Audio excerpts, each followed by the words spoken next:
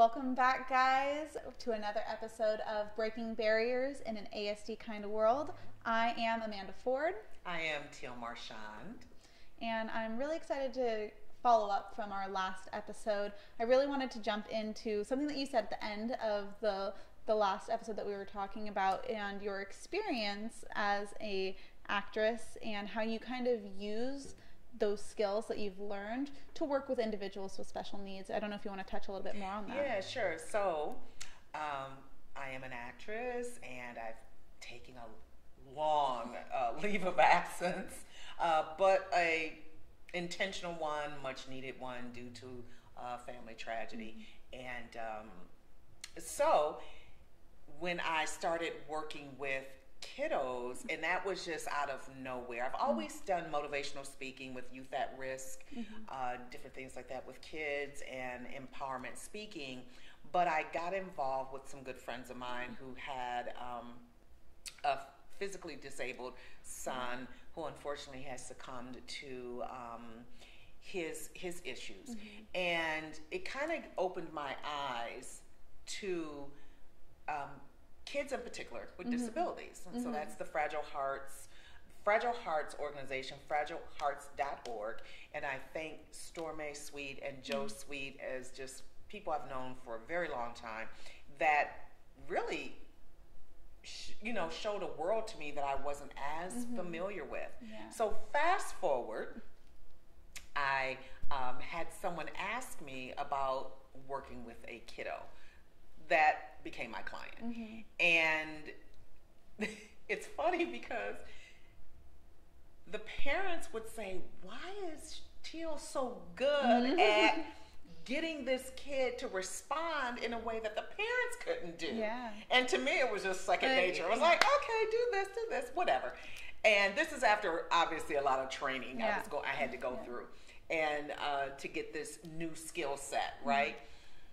And they did not know, and only a few do, that I come from the acting world. So that's really what it was. I had to go really, it's not all me. I mean, I had to learn a heavy skill set, yes, in behavior therapy, but also I was really pulling from, the world of acting, of social skills and getting how to do repetition and getting things done and all of that. And we had a good time. It's like the kids just have a good time. And I remember one family called me and said, so yes, what's going on with these books that you read to the kid? And, I had to do these voices, and I was like, sorry about that. Yeah, I do all the inflection of characters and everything. And they were like, well, my kiddo can't expect me to do that every time I read a book to them. And in my head, I'm like, oh, why not? And, it's funny because I think we help parents, and we'll talk about how you got into the field too. We help parents tap into, or all family members, tap into their, inner child. And I know it's awkward when you just don't have that in you. When you're like, I'm a grown adult. I don't feel like being a kid today. I don't feel like doing roof, roof, meow. I don't feel like doing any of those things. I don't feel like it. But for me, because I was resistant to this career, but I needed and wanted something else, because I'd like to consider myself also a businesswoman, right?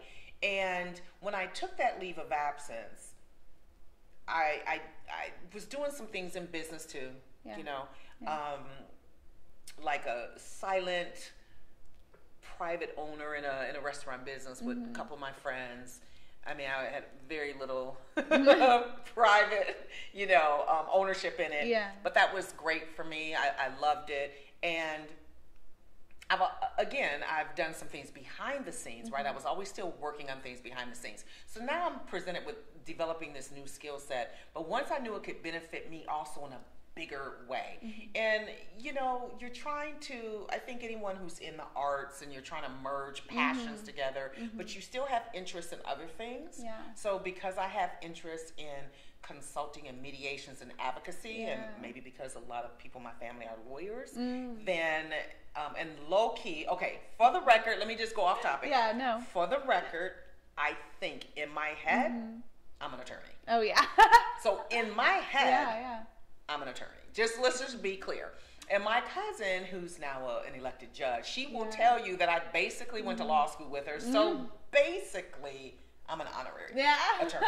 So that's the running joke. And another friend of mine here, she's an actress, a great actor friend of mine, but she also started in law. And we go through this repetition of, I'm really a lawyer. Yes, you are a lawyer. The fact that I have people who feed into this is awesome. So thank you, people, for feeding into it. Kate and my cousin Shauna, they know who they are. They feed into this, and I just believe I'm a lawyer. So with that said, I love righting wrongs, right? I love I don't know.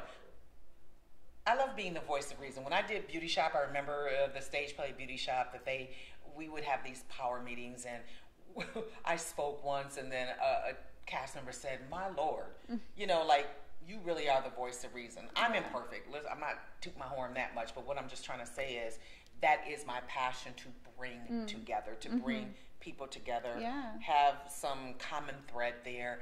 And I like to see that with the family. So when I got into working with kids and doing social skills to help their behavior, that's what I thought about. Like, how can I use this skill set on a bigger level that benefits them, but can benefit and feed me too? Because we still have to be happy, like, in what we're doing, right?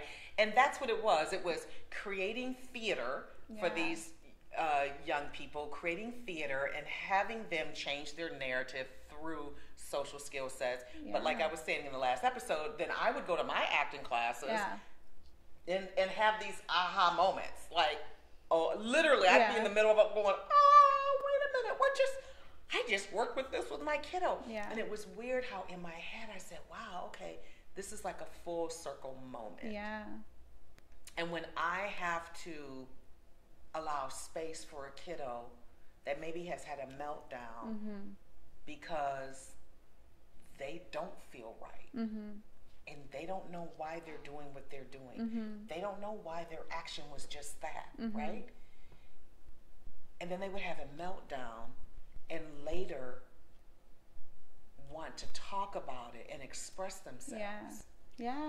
And they want it to be corrected. Excuse me. They want it to be corrected. The positive reinforcement that they needed. I started looking at myself the same way. In acting class, like, I hated the repetition. Like, don't have me do this repetition, you know? But you did the repetition. And then when you get the feedback and how it felt when it was uncomfortable, you know, and even when it's comfortable, feeling vulnerable again. Because in the recent years, me coming back into the field, you know, it's been different, and I've been okay with that. I've been okay that I'm adaptable. I've been okay that it's been different. But I always have my kiddos in my head because I think of how it has all come full circle. You know, and when we talk about giving space and allowing all of us, in whatever challenge we have or whatever fear we're facing, to still be able to use our authentic voice. Like your sister said, Caitlin, and express yourself and not be afraid to express yourself.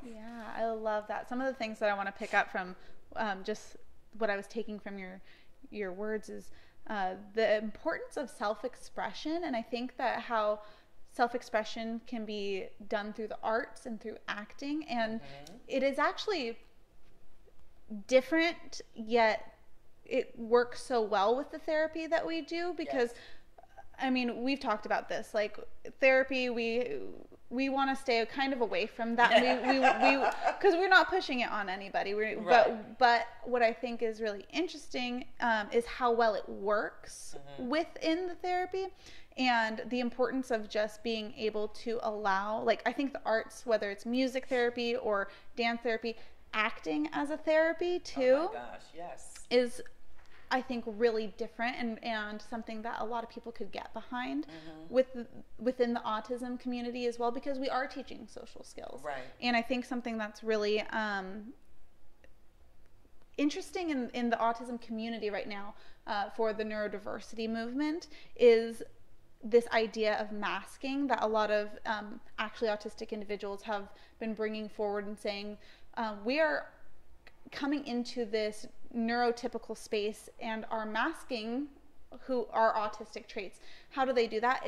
They're kind of learning how to act in our world. And something that I want to kind of touch on for both, and it's okay to mask, but I also want to give this as a space where it's okay for us to accept people the way that they are too. So it's this dual wielding of teaching our kids to have these social skills and to do it in amazing ways where it's like you can express yourself through this acting mode, and the work that we as neurotypical people need to do in accepting people even if they don't have those skills too. Right. So I wanted to just pull on those things. No, I think that's good to know, and that's one of the things that we want to do here.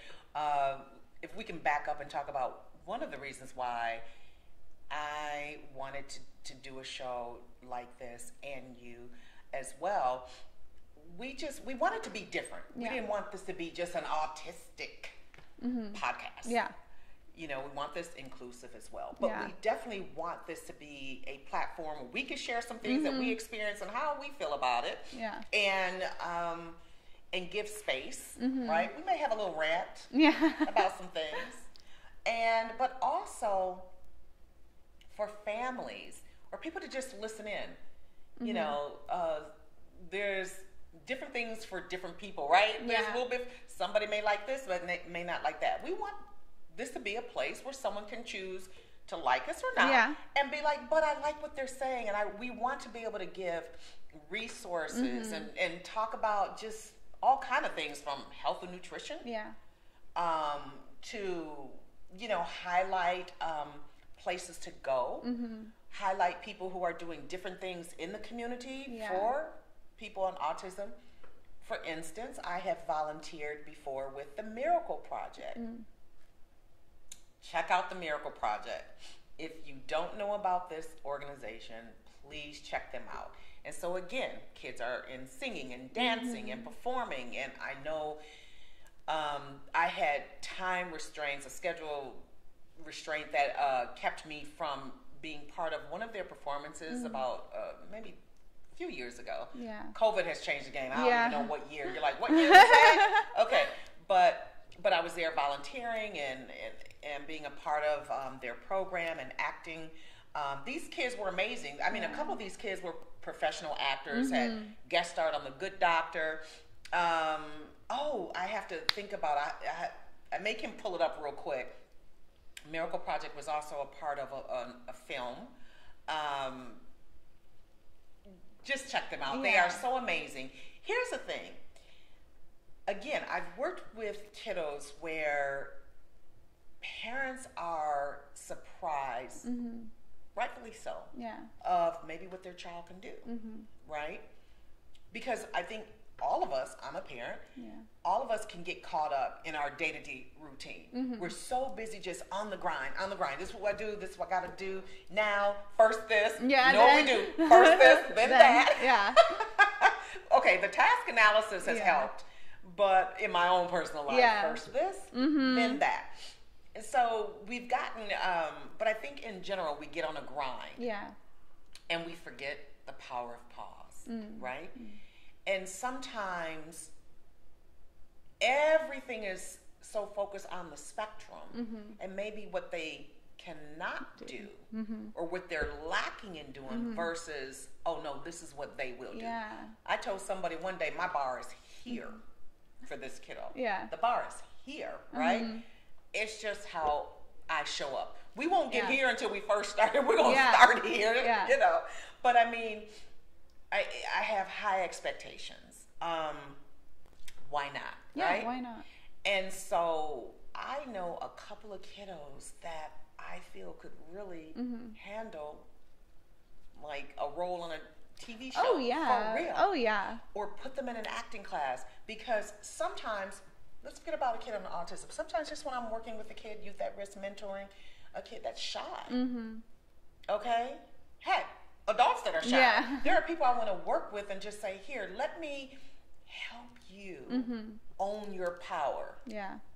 And that's what it is for me. I just love for people to feel good. Yeah. I love for people to go in this space and just feel empowered and that they can. I think I can, instead of the opposite. Yeah. I think I can. Yeah. And let me digress. I remember my first photo shoot back into the industry. I literally had a moment where I started crying a little bit. And I had to ask them to give me a minute. It's like I had to look back of the tragedy I went through and then see where I was at that moment and that I was back. Yeah. You know what I mean? I wasn't perfect or anything like that. There was still work I had to do. Yeah. But I was so appreciative that I was in that moment. Yeah. You know, and I was just appreciative. And so I just kind of like, wow, I'm here. And I love that I had a photographer and my makeup artist. They were like, it's okay. Yeah. Because sometimes when you've gone through some things, you've overcome some things, you've survived some things, you have to just sit and go, woo. You know, look at me now. Yeah, right? yeah. Look at me now. And that's really how I was, and thankful. But I don't wish that just for me. Yeah. When I was young, there was this poem that said, you only live once, but if you live life right, once is enough. Yeah. That's what I'm always thinking, right? So I just want families to feel that, you know, my child can until I absolutely 1000% know they cannot. Yeah. Go in with that mindset of they have the ability and you believe it. I mean, who's going to, as a parent, like who's going to believe it other than you? You got to for your kid, right? Right. And I think that that's really good for even individuals on the spectrum themselves. I think sometimes we all as people can feel down and it gets to that mind of like, I'm not going to be able to do this. I'm not going to be able to do that. Right. And to look back and see how far you have come. A lot of adults on the spectrum have had to overcome. Wow. We work with kids that are going through really tough things, but we have to remember these kids grow up and they're adults at some point. Actually do support a few adults as well. I do too. I coach them, life skill them as well. And as an adult on the spectrum, to look back and say, I've gotten through all of both the strengths and the deficits, the challenges that they've had to overcome, and I think that's like a really good thing for them to look back on too. And it's like that whole look at me now, like look at me now, look at me now, right? And it's funny because let's look at you now. I mean, here you are, Miss California, 2021, and you're going through this or have gone through this with your sister being on the spectrum and how you still show up for her and your family in the midst of it. Yeah. So how has that journey even been? Yeah, I mean, so for me, I've been competing in pageants for the past 10 years, and not every pageant has been a win. I've went through a lot of loss, and I don't even want to call it a loss because it's been a learning opportunity each time. And I hope that's how like individuals on the spectrum also see their life is like, there's going to be setbacks, but it's not a setback, it's a setup for your comeback. And and that for me, being able to do my pageants and continue my education and volunteer with different organizations that support autism while also being an older sibling to my sister who has autism, those are all things that have given me strength to push through those difficult setbacks, setups. And that's why I'm here. That's the whole reason that I'm Miss California, is because I have this passion in me. When you become a title holder, you dedicate yourself to a year of service. Well, I've been dedicating over 10 years of myself to the autism community. I'm already there. I was ahead of the game. To the autism community. And while I don't have autism, I have someone that is so significant in my life that does, and I want to be a voice for those that may not have it. I want to give a voice for those that can speak on it. So that's why I want other individuals with autism to be able to come and use our platform as a way to uplift voices. I want doctors to be able to come on, different lifestyle coaches. I mean, I think that you and me over the course of this show are going to be able to give a lot of parents resources, a lot of individuals themselves resources, and just people that want to be involved in the community and maybe started out where I started as just an advocate. Maybe that you know somebody with autism and you just want to learn more and do your part as a part of the community. Give us the statistics. I know it, but I want you to tell our audience the statistics in case people think, well, this isn't about my world. A friend brought up to me one day, just documenting how I've kind of always been. They said, Teal, you pointed out one time when our kids were like preschool, I had an issue with something at the school, and they said, when I told one parent, the parent was like, oh, I haven't, I don't know about, like, that's not her issue, or it wasn't, she didn't find that to be her issue. And it was an issue that could have been anyone's issue. For instance, say like if a kid called another kid the N-word, for instance, and it might have been something like that. And the parent was like, oh, that's not my issue. But they didn't seem to be bothered by it. And I remember saying to them, it shouldn't have to have been your child. The fact that it happened to a child should be an issue. So I've always kind of been that person, you know, like, it's not about just me. I'm trying to be a voice of many, right? So with that said, I think people, you may not know about autism, know someone with autism, but you may not know that the person really has autism, because we mentioned in the last episode, the previous episode, was that a lot of people do not reveal it, especially family members. Sometimes there's some embarrassment, there's just some isolation that they feel, and they don't talk about it, right? But I'll have you bring up the statistics, because it's insane that the numbers are actually, you know, like it used to be 1 out of 100. And now it's 1 out of what? Now, just about 10 years ago, it was like 1 out of 160. And as of 2020, it's now 1 out of 54 individuals will be diagnosed with autism. And what that means is that all of us, every single one of us, at some point in our lives will either know or come in contact with an individual with autism. For my family, that's my little sister.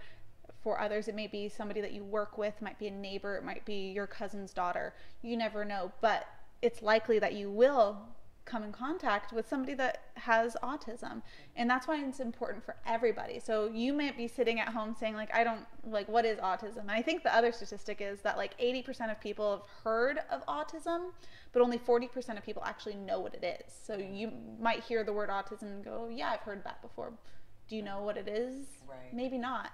And I think that's another thing that this podcast can be for people, is just an educational source. Absolutely. And I think that's really important, because the numbers are going up. More and more people are being diagnosed with autism, and our society kind of has to change. I think that the neurodiversity movement is something that's really huge, because we are, as a society, going into a movement of acceptance and diversity, and we have to kind of see it as the next movement, where we've accepted people of different sexualities, of different cultures, of different races, and now we're coming into this acceptance of people that have different brains or different thought patterns. And I think that that's something that really needs to be talked about and given light to, because we're all going to know somebody that has autism. Again, I'm looking at some of my notes on my phone. So in the previous episode, I did mention about the movie. It's a book, but now it's a movie, The Reason I Jump. And someone told me about it. I finally watched it last night, I was late on it, just so I could be able to bring it up for the podcast. And it was so amazing of the people that they followed and talked to, of how they were expressing, from why they stem from their aggression. But I love that one of the gentlemen had mentioned, I believe we can change the conversation about autism by being a part of the conversation. as we had Caitlin here, who Yeah. was just so amazing. Yeah. Her sister was amazing. But I think that's one of the things, again, that we want to do. We want people to be invited to the table, Yes. all ages, who's willing to, express themselves and be, their authentic self and no judgment. Yeah. And to talk about all of this, the life that they're in, because a lot of them, from the movie The Reason I Jump, would say, like, sometimes they just don't know what's happening to their body. They just don't know. And that's a good segue for, you mentioned about a gentleman who was in an accident. Yes. And again, when people don't know, and this is why, from law enforcement to laws in general, we have to make it more evident of help in the mental illness area. Yeah. Yeah. Because the spectrum is for several. It's not just autism. Yeah. So I'm going to let you talk about that when we don't know. Yeah. And then we're trying to ridicule and put down and, Yeah. So a case that I've been following now for about a year has been Matthew Rushin, and he is a autistic Black male. I think at the time he might have been 18 or 19, but something that happens really commonly with autism is called comorbidity, which is you have more than one diagnosis or more than one health issue. So with his autism, he also had seizures. And so he was driving one day and had a seizure, and it caused a non-fatal car accident. But from that incident, he was then sentenced to 50 years to life in prison. 50. For a non-fatal car accident that he did not have any control over. And when his family, he himself, trying to explain to the court, trying to explain to the police officers, his condition, completely written off. And the issue is not just the fact that he is looked at a certain way by the eyes of our justice system because of the color of his skin, but also because of his condition of having autism and having seizures. Completely, people don't want to listen. They don't care. It's seen as an excuse, and I'm sure that in the criminal justice system that it's one less thing that they could care about. And it's just, that's as sad as it is, and how much we need to fix it. And this is why it's so important I hope that people will lean into to the podcast more, and maybe we can help provide, resources. Yeah. Because that's very important. Yeah. Resources are so important. Hence why I wanted my own, nonprofit in theory. Yeah. Is resources in advocacy and consulting, because I feel like I was a single parent most of my life. So I feel like I was so blessed to have certain resources and be, introduced to certain things that just gave me access, right? Yeah. Then I started saying, oh, well, but wonder if this person doesn't have it. So I'm definitely a connector. I want to pay it forward to you. I don't even know how people are not connectors. Like, I'm the kind of person that's like, don't you want me to level up? Yeah. You leveled up. Yeah. You should want me. You get a car. I got a car. I want to get you get a car. You get a car. Like, I don't understand that. Yeah. Yeah. I'm a firm believer, if you are so blessed that your cup is overflowing, who gets the overflow? Yeah. Somebody should always be. Yeah. That's a whole nother subject and a whole nother day. Don't even get me started there. But this is why, again, having this kind of platform, so I can control something that I can genuinely offer to someone on a bigger level, right? And a lot of that is, who do you call if the situation, if other people are in, like what Matthew was in? Yeah. Because so many families don't know what to do. I remember a kid a while back, I think it was in Whittier, California, who was left on the bus. I don't know, the school bus. Yeah, I do remember that. And he passed away. I think it was hot. The driver thought he was, I do remember that. Off the bus. Yeah. And they found him on the bus. Yeah. The one thing that I prayed for, literally, is that this family wouldn't just accept it as it was an accident, and it was. Yeah. But they wouldn't just walk away from it. Because many times, families don't know what to do because of lack of resources. Yes. Yeah. Or they've used so many resources, they're just tapped out. Yeah. They could be tapped out financially or all kind of things. Mm-hmm. And I was glad that I believe the family was able to get a lawyer and do all the things that they needed to do. Not that that would replace their child at all, but it sheds light and it lets organizations and other entities know we're not just like, this is my family, we have this child who has an intellectual delay, but it does not mean we don't know what to do. It doesn't mean we don't have a voice. Don't dismiss me. Like I said, don't like that. Don't dismiss me. Don't dismiss me. And that's what I'm hoping we can, help families, because I've talked to so many parents, especially moms, who feel so isolated. Yeah. And just when I was a single parent, I was the neighbor that if I knew other single parents in the property that I lived on, that I would always make, like for the holidays, extra food for them, just because I just don't like people to have that feeling of being alone, or having no one. I don't know, it just bothers me. But the other thing is, when you talked about listening, that is so big. So my issue is, just like you said, the judicial system no one was listening, is that we, again, pause and listen. Listen. That's helped. That's what I can honestly say this field has helped for me individually, is that I can sit and we can talk about this subject, or like your issue, whatever your issue is, I'm here to listen as long as you need me to listen. Yeah. And I think another thing is just our ability to use our voice too. And in Matthew's case, I mean, so glad he's actually home now, and because of people's voices and the power of social media and the power of hopefully even platforms like this, his family was able to get him home. And I think they're still working on some legal disputes, but I know that he is no longer in prison. And how long did he have to be in there? He was in there for, I believe, months. I don't want to give an exact record, but I know while he was in prison, he had caught COVID and they did not treat him while he had COVID-19. His mother was begging to have him released, at least so that he could be in a hospital, and so many different advocacy groups were trying to boost his story to get it out there. Obviously, I'm sure, you hadn't heard of it. I'm sure a lot of our listeners hadn't heard of it. It was something that didn't get a lot of coverage. Well, we're going to start doing I know. As much as we can. We will get the coverage on things that need to get coverage on in this space.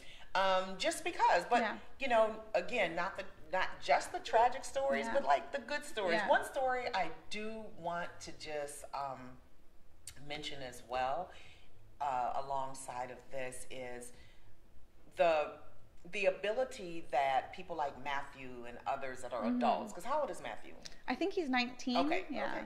So that the connections that they can have to community to consistently improve their skill set, their life. I want families to know about like supported living and how they can have supported living and have a roommate. Live on their own, the ability to live on their own. They can have job coaches. They can get jobs and have job coaches. I want to be able to highlight a company called J. Nolan Community Service that provides that. J. Nolan Community Services, J-A-Y, Nolan, N-O-L-A-N, Community Service, that provide all of that. They're one of the longest running companies, I believe, that does that in supportive employment. So it'll help you get a job and then provide a job coach. Yeah, that's awesome. Then supported living, help you to get an apartment, and then provide still that support. And then community. So people, they take you out into the community and just learn different things. You'd be amazed maybe, and I look at the community, I want to say this, I want to look at that as like a big brother, big sister. And then I think it gives some relief to the families. Absolutely, yeah. It gives relief to the families, like mom and dad don't have to be the ones, or siblings or whomever, aunt and uncle, to take them to Starbucks, for instance, or to any coffee shop per se. or to the grocery store. Now you have someone who takes you out into the community, Yeah. and that can help you buy your groceries and your food. So this is again how we can help the community level up, and it helps us too. Absolutely. The work that we do helps us, right? One last thing that I also wanted to just tag on to about the community is an organization that I just wanted to highlight real quick that our listeners can go and support is the Autism Society. I know that in my community in Ventura County, this kind of just ties back into Matthew Russian's cases. The Autism Society actually does police officer and firefighter training for the community members, so that they actually can understand what autism is, they can recognize the signs, and have some training behind them to actually help those individuals. And I think something like that in every community would help individuals. Yeah. It just goes to show you there's a lot of work to do. Yeah. And we have a lot that we can continue to talk about, but we're going to make this a wrap for today. And we will see you again next time on Breaking Barriers in a ASD kind of world. I'm Teal Marchande. And I'm Amanda Ford. We'll see you next time.